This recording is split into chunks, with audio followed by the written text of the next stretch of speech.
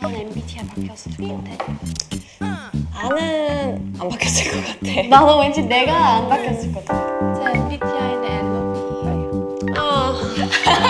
근데 큐트가 아니어서 다행인 거예요. 뭘 시사해? INFP J로 바뀐 거 아닐까요? 오늘 아침에 내가 깨워준 것 같긴 한데 오케이 보면 알지 보면 알지. 맞아요.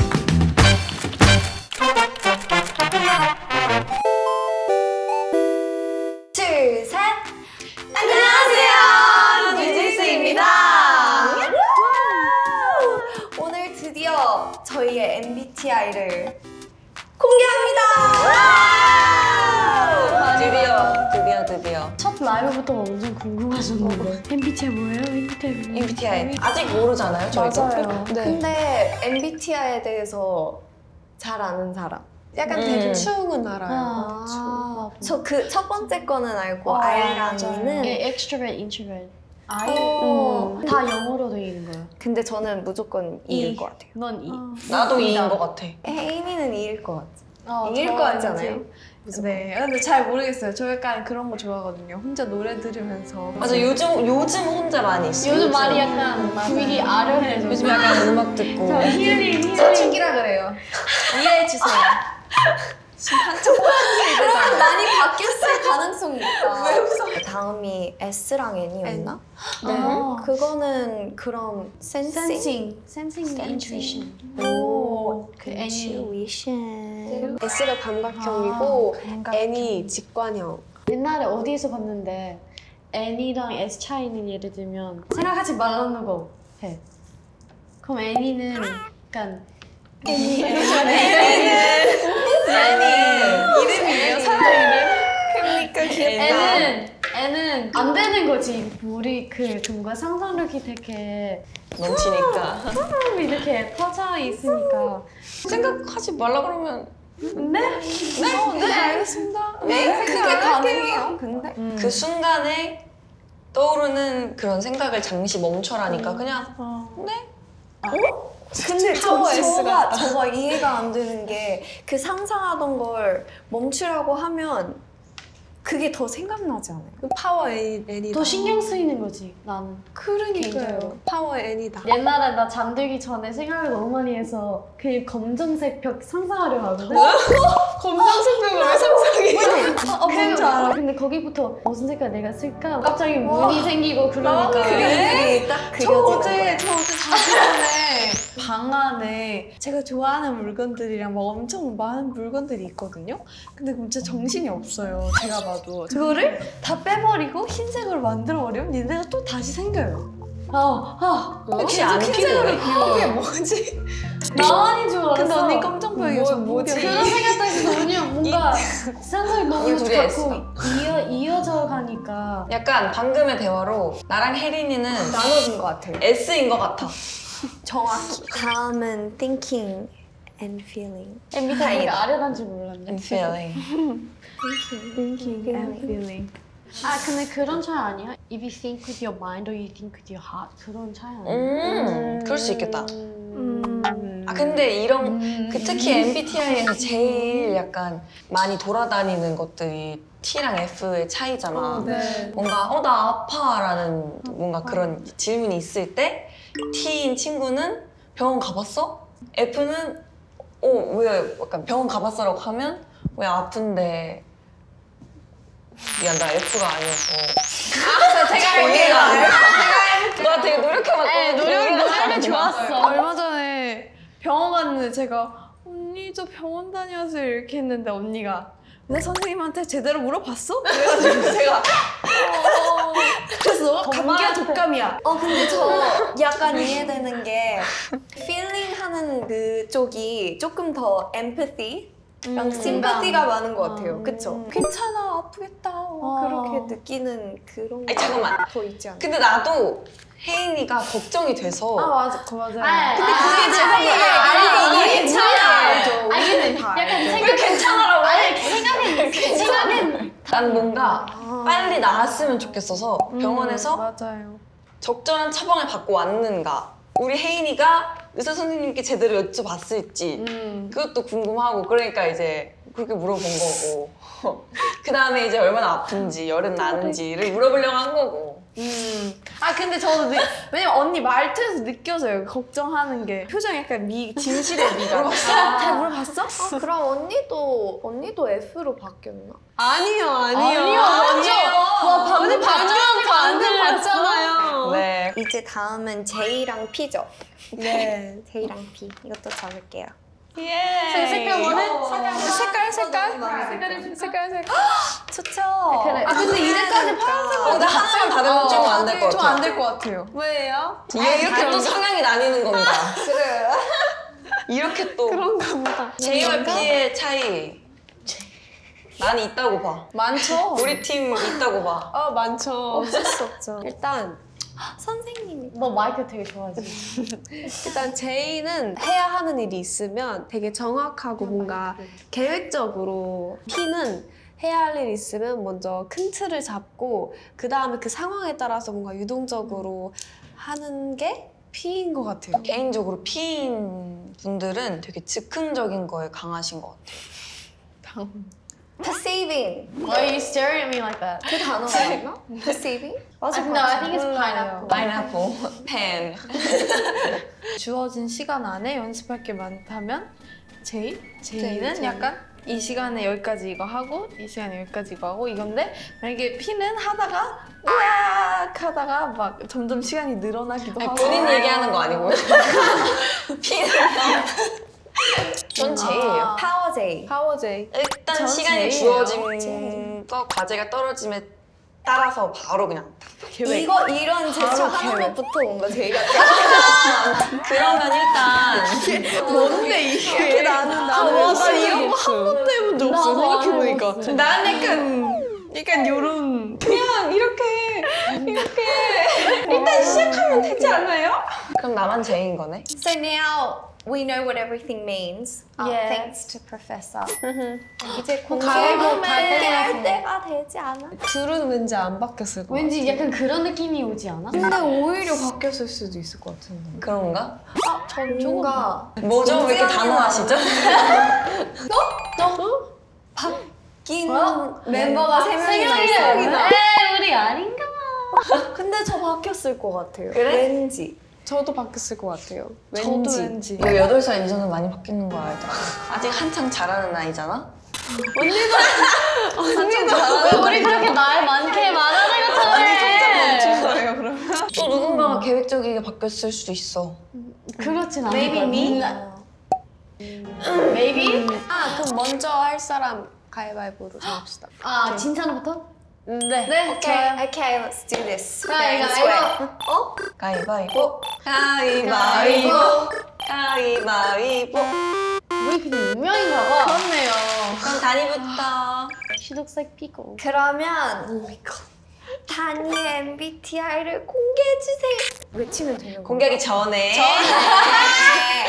공개하기 전에. 우리가 전에 한번 알- 예상을 예상을 해봅시다. 하기 전에 그럼 단위의 MBTI를 맞춰주세요. 오케이 일단 재밌겠다. 이야. 각자 해서 딱 드는 거다. 일단 이다. 근데 이 초록색 진짜 예쁘다.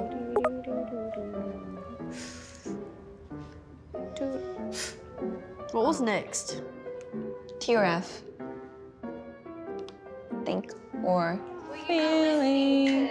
언니는 감정. Guys, got quick, me. quick. 오케이. Wait a minute. 궁금해. 저 너무 궁금한 말이에요. 하나, 둘, 둘, 셋. 오! 아 일단 다들 이해했구나. 이해는 확실해요. 나는 팀에 제이가 한 명 더 있을 거라는 믿음을 버리지 않았어. P일 것 같은데. P로 바뀌었을 것 같지? 공개해주세요. 공개해주세요. 오! 맞췄다. 우와! 와 이. 되게 신기하다. 네? ENFP요? 이가 그냥 완전 이쪽인데? 이가 거의 잠깐만. 와 그럼 혜린이만 맞췄네? 네, 저 맞췄어요. 와! 너는 나를 아주 잘 알고. 와 그럼 너 이제 걔 어떻게 해 너? We lost one J. 짜잔, it's all about me. 신기하다. 근데 MBTI 결과 나올 때 이 그렇게 꽉 차 있는 건 너무 신기해. 그니까 다니는 그게 제일 신기하다. 저에 대해서 또 뭔가 떴어요. 뉴진스에서 가장 활발한 멤버래요. 우리 비타민 D잖아. 맞아요, 비타민 자니 언니. D.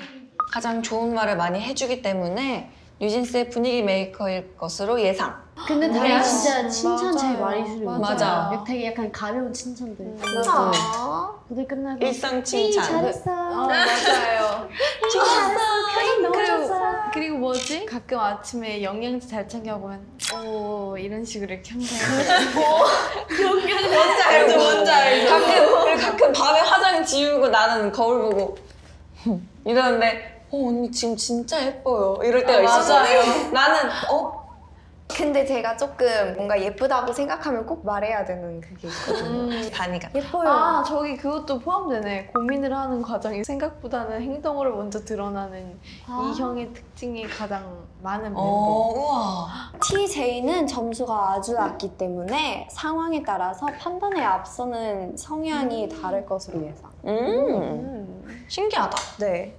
그리고 제 MBTI에 대해서 팩트 시트도 받았거든요. 호기심이 많고 낯선 사람과 쉽게 친해질 수 있는 타입. 가만히 있는 거 절대 못함. 이건 나 지금도 되게 힘들어하고 있어요. 그래요? 아까도 그림 그리고 있었어.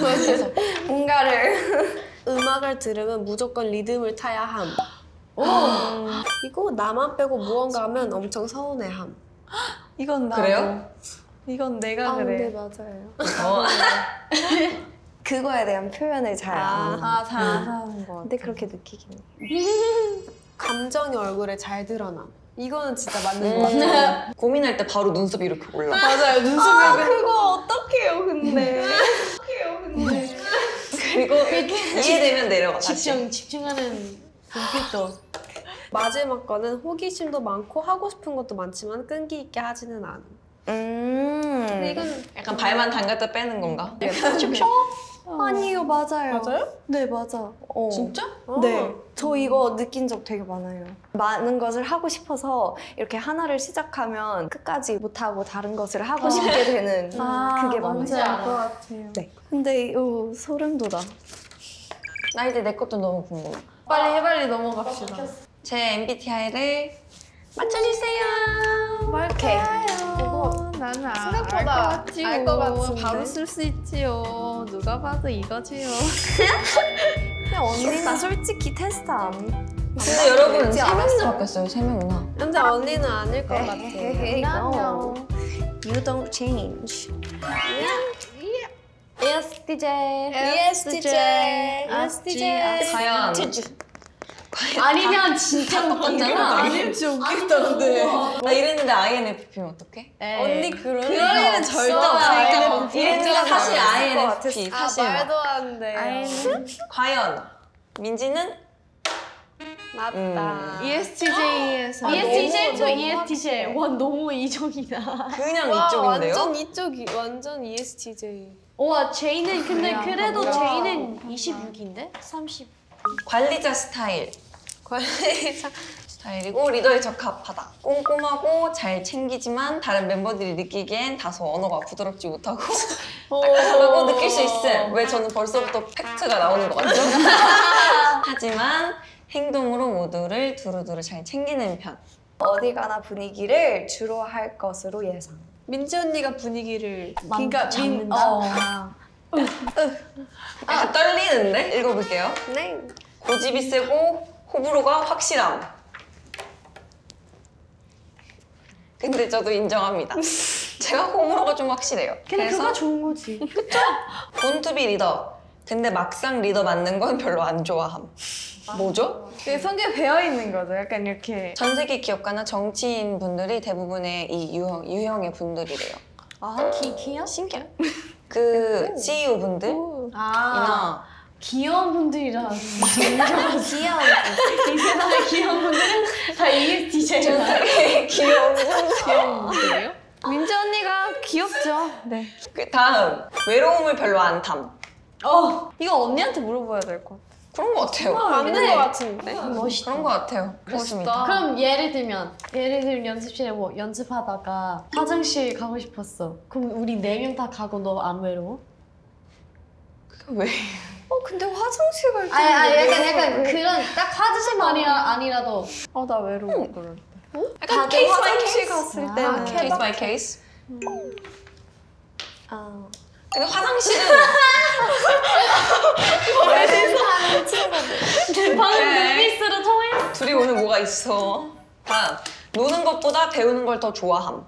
놀 때도 원데이 클래스 같은 활동을 선호한대요. 너 옛날에 되게 많이 하고 맞는 것 싶은데. 같아요. 맞는 거 같아. You wanted to do pottery. 아니죠. 네. 저 원데이 클래스만 아닌 거 같은데? 그렇긴 해요. 우린 X. 아니 이 언니 쉴 때는 진짜 언니는 진짜 계속 잠만 자거나 저요? 아니면 엄청 잘 쉬지 않아요? 시간 약속 어기는 거 싫어하고 갑자기 만나자고 하면 스트레스 받음. 진짜? 미안해요. 잠깐. 잠깐. 다들 전에 받았어. 나도. 제가 그냥 읽었을 뿐. 갑자기 만나자고 하면 하고 계획을 다시 부수고 다시 정리하고 그래 할 것 같아. 근데 스트레스까지는 아니고 그냥 스트레스 아니에요. 저희랑 스트레스 스트레스를 않아요. 엄청 많이 받는 거 같아요. 그냥 그냥 캐릭터 있어요. 아니에요. 여러분 알아야 되는 게 제가 지금 P들 사이에 있잖아요. 인간은 적응의 동물. 맞아요. 금방 적응돼요. 그죠? 하지만 제 성향은 바뀌진 않을 것 같다는 거. 그럼 그런 걸로도 스트레스를 받아요? 아니야, 근데 나는 이걸 꼭 지켜야지 하고 세운다기보다는 정리를 하는 개념이 먼저인 것 같아. 목표를 계획적으로 설정하고 꼭 해내는 타입. 다들. 근데 진짜 맞는 것 같아. 3시간만 있는데 안무는 뭐 4개 정도 연습해야 돼. 그러면 혼자 컴퓨터 앞에서 의자 앉아서 10시부터 11시는 이거 하고 메모장에서 45분. 너무 기억나요. 그 10분 동안 쉬고 근데 꼭 해내는 게 포인트야. 근데 되게 도움이 됐어요.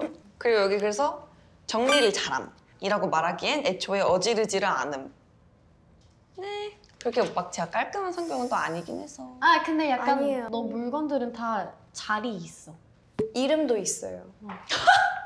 다 적어놔요. 이렇게 스티커를. 서랍장에. 테이프로 깔끔하게. 맞네. 양말. 어느 날 언니랑 다꾸를 하는데 언니가 그 상자가 2개가 딱 있어요. 근데 언니 스티커가 진짜 많거든요. 이게 뭘로 구분한 거예요? 이랬는데 언니가 여기는 정말 귀여운 친구들만 들어갈 수 있어. 이래가지고 다 기준이 있다. 이거는 저도 인정. 직설적이라 가끔 공격적이게 보이는데 잔소리 하는 게 애정 표현 방식이에요. 진짜예요, 그럼 여러분. 저희를 아주 헤이를 빨리 아주 청소해. 좋아하는 거구나. 그래? 나는 말로 헤이를 사랑해 하는 거지. 너무 귀엽다. 그러니까 아니 어떻게 성격이 귀엽지? 아니 밖으로는 야 빨리 청소해. 네, 야 약간 사랑해. 이러는 거잖아요. Like, I like you. I like you 잠시만요. too. 잔소리하는 게 표현의 방식이라고 정정하겠습니다. 아니 애정 뭘 표현하고 표현을 싶어? 먼저 표현을 한다는 거지, 잔소리로. 애정 표현에서 애정을 빼고 말했어요. 아주 좋아하고 있었는데 왜요? 이상입니다. 혜린이. 맞춰줘요. 이거 해요. 귀엽게 좀 귀엽게 해요, 맞춰주고 싶어. 진짜 모르겠어 근데. 맞춰주세요. 아이는 확실히. 너 NOS. 저 알 것 같아요. 빠밤. 저는 ISTP요. 저는 ISTJ. ISTP. 저는 INTP. 저 혜린이랑 같이 방을 쓰거든요. 그래서 뭔가 제이는 아닌 것 같아요. 뭔가 민지랑 같이 있었을 때 민지는 40분 픽업이니까 야 1시간이 일어나. 시간까지 정해요? 넘어가시죠. 지금 혜린이 차례예요. 지금 비교하는 거야. 전 약간 언니가 되게 객관적으로 뭔가 이성적? S는 그냥 제가 마음에 드는 알파벳 근데 I는 확실할 것 같고.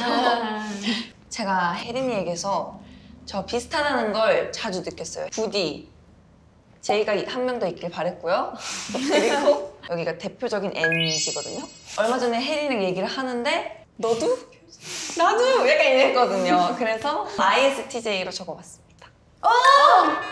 맞췄네. 맞췄어. ISTP. 나 왠지 느낌이 오지 않았어? 너도. 우와, 아이 봐. 나랑 정반대다. 대박이다. 아이가 굉장히 강하시네요. 30. 뉴진스 멤버들 중 가장 내면적으로 생각이 많은 멤버. 생각은 깊고 많지만 굳이 겉으로는 표현하지 않을 것으로 예상. 옛날 근데 저희한테는 진짜 조금씩 표현하기 시작했어요. 맞아요. 눈동자로 표현해요. 약간 이 정도로 표현해요. 근데 재밌는 게 우리를 약간 테스트 시키는 것 같지 않아요? Suspicious. Suspicious. 근데 저 잘 맞추네요. 즐겨요. 아니에요. 즐기는 것 같은데? 즐기는데? 즐기시죠? 즐기시나요? 저요? 네네.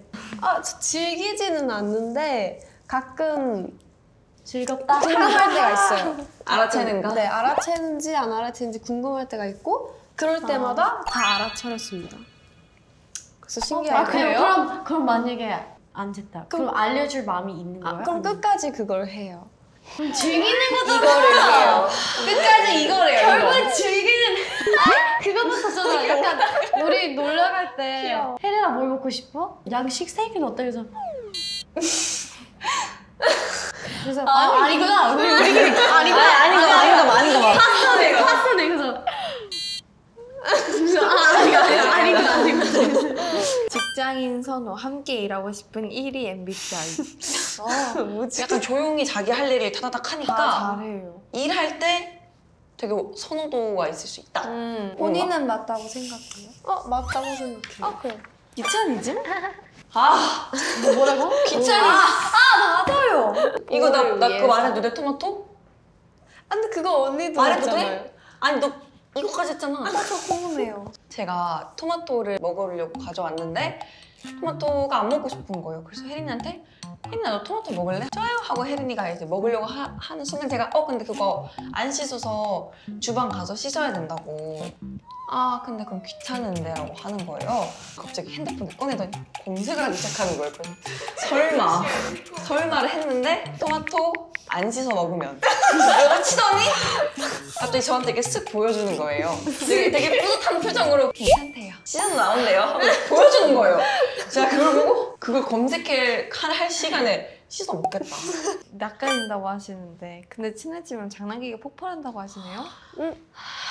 저희만 보는 것들을 근데 약간 저희만 볼 수 있어서 굉장히 기분이 좋아요. 근데 요즘 좀 노출되고 있어요. 네? 맞아요. 강혜린 씨 조심해주세요. 진짜요? 저희 카메라에 노출되고 있어요. 조심해주세요. 카메라에 노출되고 있어요. 근데 예를 들어서 얼마 전에 저희가 대학교 행사를 갔다 오고 비하인드 카메라 얘기를 하는데 더 재밌는 이렇게 하겠습니다 했는데 갑자기 더 재밌는 딸기잼. 더 재밌는 피넛버터. 딸기잼보다 더 땅콩잼보다 더 재밌는 다시 만나요 여러분 또 만나요 여러분 더 재밌는 딸기잼 말고 더 있는 땅콩잼도 있는 요즘 귀여워요. 자주 일어나는 일.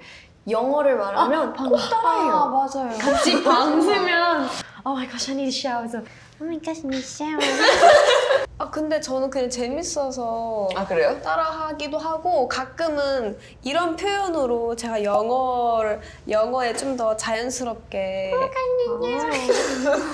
대화할 때 상대방의 이야기를 들으며 그 사람을 관찰하는 걸 즐김. 네. 난 근데 자주 느껴. 나 왜냐면 혜린이랑 얘기할 때 나만 얘기하거든? 나만 막 얘기하면 혜린이가 옆에서 그래서 대화 끝나면 나는 혜린이가 뭐라고 말해주길 기대하거든? 맞아요 하고서 가. 쟤는 내 얘기만 들었던 거야. 저는 보통 혜린이랑 말할 때 혜린이가 주로 많이 말하는. 그러시겠다. 왜냐면 MBTI도 비슷할수록 생각하는 것도 비슷해지니까 이런 상황에서 굳이 말 필요가 없으니까 그냥 가는 거지. 맞아요. 요즘 이거 자꾸 하는데. 그만해 이거 언니가 만들어낸 거예요 이거. 혜린이 언니가. 아직 점검 중이에요. 그래요? 시스템 점검하고 알려줘요. 네. 다음. 우리 안 똑같았는데? 원래 달랐는데? 내가 변했네. 언니는 안 변했어 확실히. 제가 변한 것 같아요. 근데 그거는 어떻게 알아? 아니야, 근데 활동하면서 바뀌었을 수도 있어. E나 J로. 둘 다 J로? 너 그냥 제일 원하잖아. 우리 MBTI 짜주세요. 빠밤빠밤빠밤. I'm ready. I'm ready. 하나, 둘, 셋. INFP. INFP 둘 다 똑같아요? INFP. 다 똑같네? 예, 나는 똑같았다. I see. 저는 왜냐면 사실 아까 다니 언니 그 ENFP가 나왔잖아요. 근데 요즘에는 공감되는 게 별로 없어요. 뭐지? 나 원래 ENFP였는데 왜 공감되는 게 별로 없지? 라고 생각을 했는데 내향적으로 되게 바뀐 것 같다는 생각이 많이 들었었거든요. 난 다 왼쪽이었는데 한이는 다 오른쪽. 우와. 우와, 근데 다 약간 보통이네? 점수가 아주 높지 않아서 상황에 따라 적용하는 규칙에 따를 것으로 예상. 근데 그거 진짜인 것 같아요. 그럴 것 같아. 특히 P랑 J는 어떤 거 하고 있는 거 따라 바뀌는 것 같아요. 내향의 점수가 높게 나와서 5 과목 할 수도 있음. 5 과목은 되게 무게감 있고 약간. 근데 진지한 것들에 대해서 그렇게 되긴 하더라. 대화를 할 때 느끼지 않아? 느껴요. 네, 전혀 못 느껴져요. 제가 느꼈을 때 제가 되게 무거워지고 있는 것 같은 느낌이 느끼는데 밖으로는 그렇게 느끼지 않을 수 있다. 그럴 수도 있겠다. 네. 나만 느낄 수 있는 거. 낯선 곳에서는 다소 말을 아낄 수 있음. 이거는 맞아요. 맞아. 이거는 저는 되게 그거 많이 느꼈어요. 처음 만난 사람들이랑 있을 때 저도 모르게 되게 조용해지고 어떻게 말하시나 약간 습관 뭔가 그런 거 파악할 시간이 필요해서 그럴 때는 많이 말하진 않는 것 같아. 살짝 귀여워요. 그 고양이가 뭔가 그렇지 않아요? 이렇게 먼저 파악하고. 약간 이렇게. 누구 이렇게. 하지만 분명하지 않기 때문에 특정 그룹에 속해 있을 때는 활발하고 할 말을 잘할 듯. 맞는 건가요? 우리랑 있을 때는 되게 활발하고 말도 다 하고. It's you. It's you. 우와 신기해. 비슷하다. 근데 거의 똑같은데? 근데 거의 중간인데? 네. 8887. 모든 성향이 경계선에 있는 듯한 멤버. 근데 제가 봤을 때 이게 또 사춘기랑 연결이 되는 게 아직 가치관이 확실하게 뭔가 만들어지지 않아서 그런 것 같아. 지금 굉장히 중요한 것 같아요. 약간 되게 뭔가 중요하다는 생각이 들었어요. 가치관이 확립될 시기를 말하고 싶은 거지? 좋게 들을 수 있도록. 그리고 상황에 따라 판단하는 유연성이 가장 높은 멤버지만 그만큼 복잡한 단계를 거친다고 보면 돼. 판단하기까지 생각을 굉장히 많이 하고 경우의 수를 굉장히 많이 하는 것 같아요. 근데 나도 혜인이 성격 제일 약간 유연한 것 같아. 전체적인 성향보다는 상황에 따른 본인만의 규칙에 더 집중하면 혜인을 이해하기가 더 쉬울 것으로 판단됨. 그냥 혜인은 혜인. 그냥 혜인은 나는 나 그러면 돼. MBTI는 HY. 그렇대요. 나는 혜인으로. 근데 같은 MBTI라도 이렇게 다른 게 되게 신기해. 그니까요. 나 그거 읽어보고 싶어. 팩트? It's time, bro. It's time. to me. 첫 번째부터 너무 웃겨. 이런 심리 검사를 가장 좋아함. 맞는 맞아요? 뭔가 스스로 알게 되는 과정이 되게 재밌는 것 같아. 게으른 완벽주의자. 너무 맞는 맞죠. 약간 진짜 맞는 거 같아. 맞는 것 같아. 그래서 스트레스를 많이 여기 뒤에 보면 받아요. 뭐라 써있는지 알아? 시험 보면 벼락치기 스타일. 근데 완벽주의자라 점수는 은근 좋음. 그럴 것 같아. 그래서 그렇게 된다. 본 시험들 많은데. 그럴 것 같아. 나도. 근데 이건 약간 제 문제라서 어쩔 수 없어요. 근데 나는 그 도전하기 무서운 것도 되게 많은 것 같아. 저도 그런 그래서? 거 있어요. 완벽해야 되는데 라는 생각이 들어서 들어서 도전하는 거 되게 재밌지만 부담 되게 많이 되는 것 같아. 쓸데없는 부담. 누구도 주지 않았는데 스스로 완벽해야 되는 부담이. 내 문제임. 그래서 어쩔 수가 없어요. 이것도 써있어. 그래서 시작은 열정 넘치는데 끝이 흐지부지하게 끝날 때도 있대. 그래서 이러고 시작하는데 끝나면 약간 이러고 끝나는 느낌이에요. 근데 그걸 볼 수 있어요. 표정에서. 그러니까 한 번 꽂히면 엄청 빠지잖아. 꽂힌 노래 있으면 질릴 때까지 들어. 질릴 때까지 듣고 그 다음에 그냥 넘어가고 다른 노래 찾아. 저는 아끼는데 좋아하는 노래가 있어요. 진짜? 왜냐면 계속 들으면 질리니까 이걸 스킵하고 그 다음에 진짜 듣고 싶을 때만 들어요. 그래서 얼마 전에 그 누구 멤버가 영화 이거 보면 안 돼? 라고 했는데 언니였다. 널꼭. 맞아요. 저 근데 결국 혼자 왔어요. 혼자 봤어요. 왜냐면 제가 저 그 영화 너무 좋아해서 못 보겠어요. 관심 받는 걸 좋아하는데 막상 관심 주면 민망해함. 혜인이는 아닌 것 같아요. 민망해하는 거 치고 너무 잘해요. 민망해하는데? 근데 약간 여긴 진짜 민망해하는 거 같고 속으로 민망해해요. 거긴 약간 근데 일단 제가 시작을 했잖아요. 관심 받을 만한 일을. 그럼 일단 끝까지 끝내야 되잖아요. 그래서 끝까지 하는 거예요. 민망한데. 그거 안 민망해. 민망함이 약간씩 있는데 전혀 티가 안 느낌? 나는데. 전혀 티가 안 나서 몰랐어요. 근데 이제 이렇게 아니까 뭔가 어떤 상황에 어떤 생각을 하고 있고 어떻게 느끼고 있는 것을 근데 그것도 다들 기분마다 MBTI랑 성격도 바뀔 수 있으니까. 맞아. 이거는 뭐 영원히 나랑 갈 MBTI 아니다. 맞아. 매번 바뀌니까. 바뀔 것 같다. 그리고 그 뉴진스의 관계도 약간 MBTI로 이렇게 해주셨는데 융통성과 자유도를 선호하는 편이어서 제이가 한 명이지만 나머지 멤버들도 P 점수가 아주 높지 않기 때문에 나름대로 체계를 잘 따라가고자 하는 성격이며 그룹 생활에 적합하다. 적합하대요. 근데 제일 한 명 있는 게 좋다. 두 명 있으면 계획 계속 소리끼리 부딪히는 거야. 큰일 날 뻔했다. 아니 9시 시작해야 돼. 아니 난 9시 전부터 시작하고 싶어. 그냥 가끔 그 생각해. 만약에 나 같은 사람이 또 있었으면 어땠을까? 계획폰 2개 받는 거지. 지금이 딱 좋아. 우리 다 운명이어서. 피스나 파. 영원히. 전체적으로 호흡은 잘 맞을 것으로 예상한대. 너무나도 맞는 얘기. 진짜. 근데 약간 MBTI를 보지 않았어도 같이 생활하면서 너무 느껴졌던 것 같아. 그냥 서로 성격을 이해해주고 약간 그런 게 되게 중요한 것 같아요. 역시. 뉴진스는 잘 맞는다. 뉴진스 MBTI는 뉴진스. 이런 건가 혹시? 민망한 그런 게? 이제 민망하게 느끼는 거야 그럼? 나 지금 안 민망해요. 나 지금 굉장히 뿌듯해. 그거 아니었나 봐. 아니었대요.